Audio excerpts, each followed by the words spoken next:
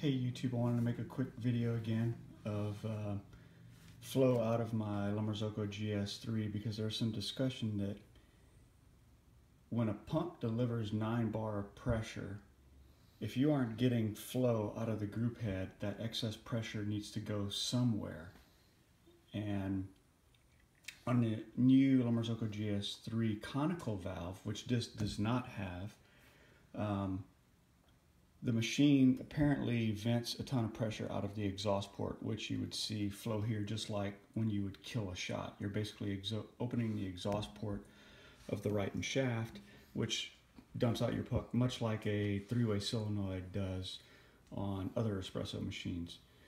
So what I want to show is that, well, that's not true. The pressure doesn't have to go anywhere. It would sit on the bypass area of the rotary vane pump. So let me demonstrate that by, I'm gonna turn the lever on. I'm gonna move it till you hear a warbling sound. That warbling sound means that the inlet of the Rhyton shaft is basically exposing enough of a hole for the water to flow. So you'll see real slow flow out of here, but out of the exhaust, you're not gonna see anything because that excess pressure is just sitting in the back in the rotary vane pump waiting to be delivered. So here you go.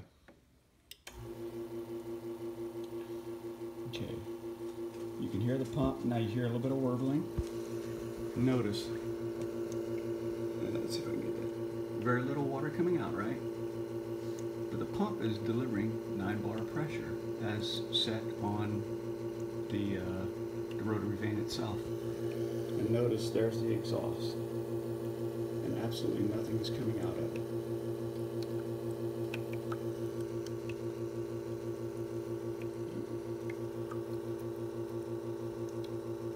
Coming out of the group at 9 bar of pressure is being delivered to it. It's being restricted by the hole in the Rhyton shaft.